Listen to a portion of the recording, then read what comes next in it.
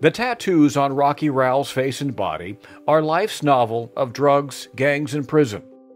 Unless you take the time to dig deeper, you'll miss the beautiful story of redemption. I was a gang member, you know what I'm saying? I give up that side of the family and got a Christian family, so that's where I'm at now. Rocky's reluctant transformation began here at Bill Johnson Correctional Center. They sent me to Bill Johnson. I was like, heck no, I don't want to be here. A boot camp style treatment program to teach discipline, accountability, and esprit de corps. Charlie, attention!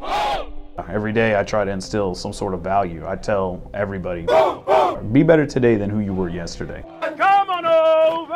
Come on over! The war's not over! If you can't do that for yourself, then how can you go home and do that for your family? I talked to my mother. She was like, do this program for me so you can get home to me. You know what I'm saying? I got lung cancer. I need you. So went to Charlie, got my head shaved, and we did some marching. Rocky successfully completed that course, along with drug and alcohol counseling. Upon his release, prison staff recommended Rocky for a job in Tulsa. These guys getting out and knowing that they have housing and a job are the two biggest priorities for their success. Rocky now works for a large construction company. His boss says he is an exceptional mechanic. Is there anything you can't fix? No, sir. I can fix about anything.